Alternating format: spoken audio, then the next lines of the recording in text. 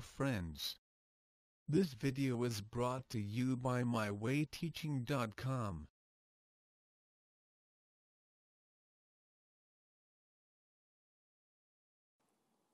Hello students, here we start with polynomials. Firstly, we will define and study the properties of polynomials.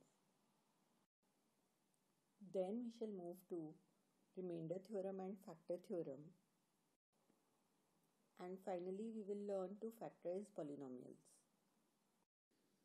Let us first recall algebraic expression. On the screen is an example of algebraic expression which has x and y as variables and each term is a combination of constant and variables.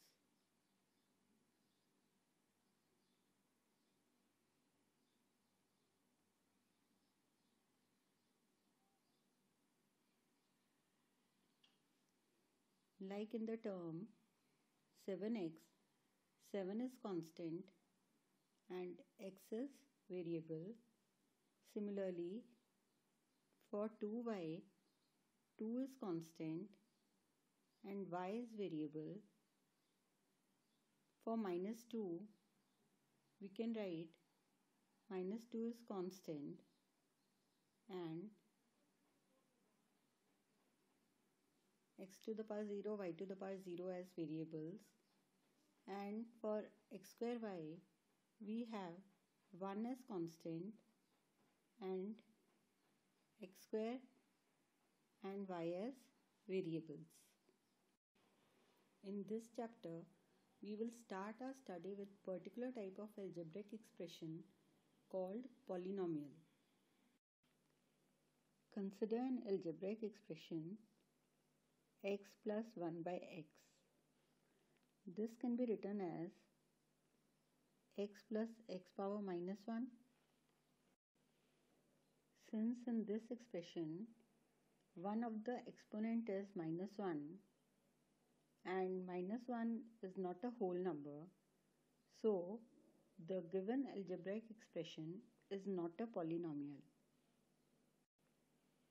Consider another example, under root of x plus 3y. This can be written as x power half plus 3y. Here again, one of the exponents is half, which is not a whole number. So we can say that the algebraic expression is not a polynomial. So we come to a conclusion that algebraic expression which has only whole numbers as the exponent of variables is called a polynomial. Consider another example of the algebraic expression.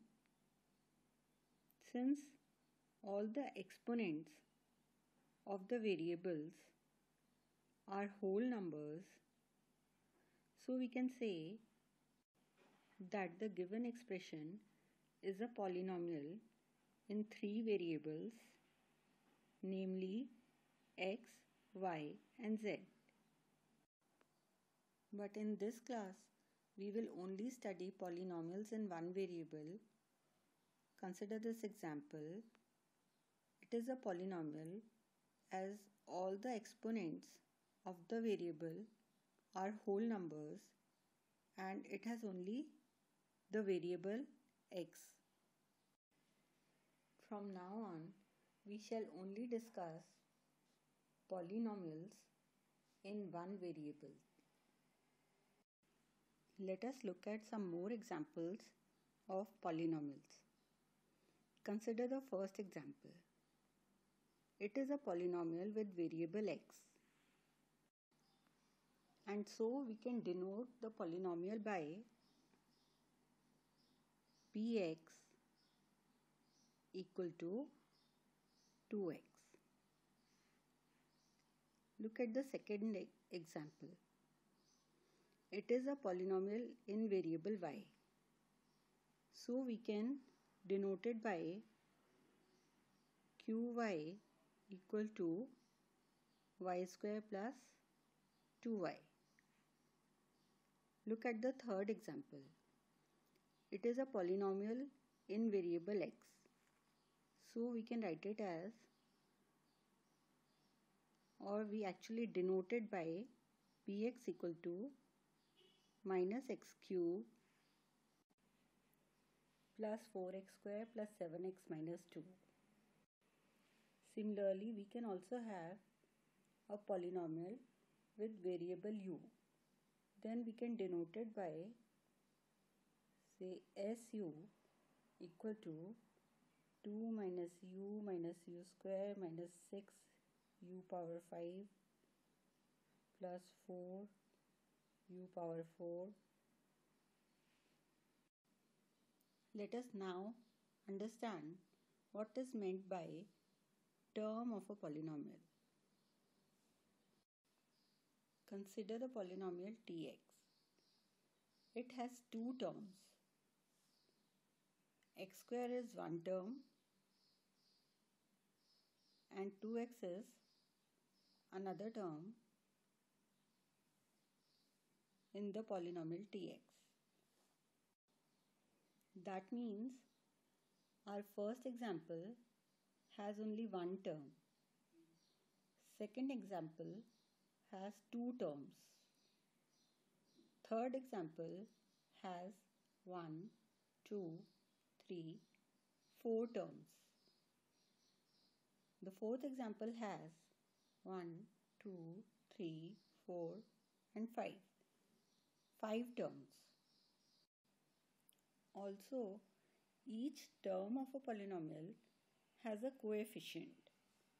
For example, in tx, first term x square has a coefficient 1. Similarly, the second term 2x has the coefficient 2. Let us take up another example of the polynomial. In this example, coefficient of x cube is minus 1. In the second term, coefficient of x square is 4.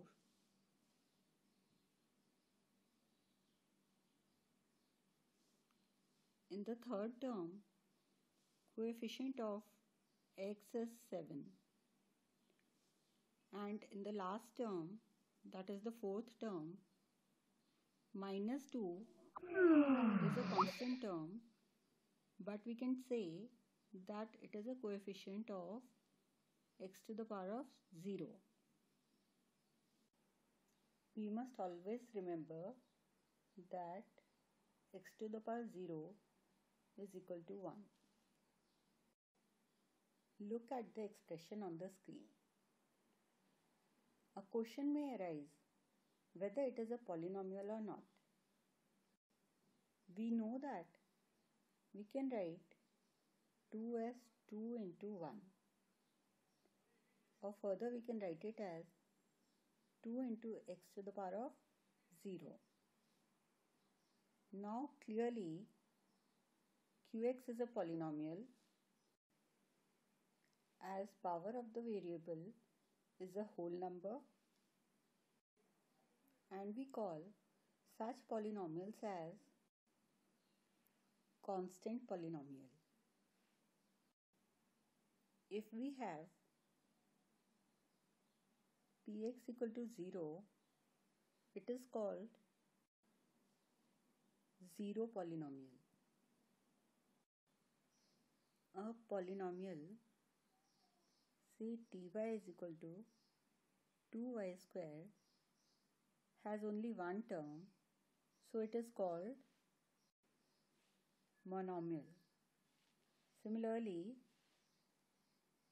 a polynomial, say qx equal to x square minus x, has two terms, so it is called binomial. Let us take another example. Say Ru equal to u plus u square minus 2. It has 3 terms, so it is called a trinomial. Now it remains to understand the degree of a polynomial. To understand this, let us consider a polynomial px. Then we can see that 3x power 7 is the term with the highest power of x, and the exponent of x in this term is 7. So we can say that degree of given polynomial px is 7. Consider another example, qy. Then the highest power of y is 6. So we can say that degree of given polynomial qy is 6. That means that we call the highest power of the variable in a polynomial as the degree of the polynomial. That means if we have tx is equal to 3, a constant polynomial, then the degree of this polynomial is 0. So degree of tx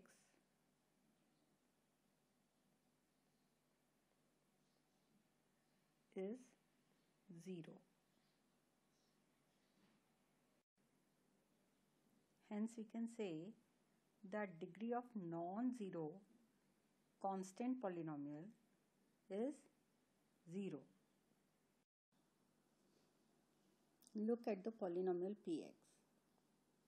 The degree of this polynomial is 1. Consider another polynomial rt is equal to t plus root 2. Again, the degree of this polynomial is also 1.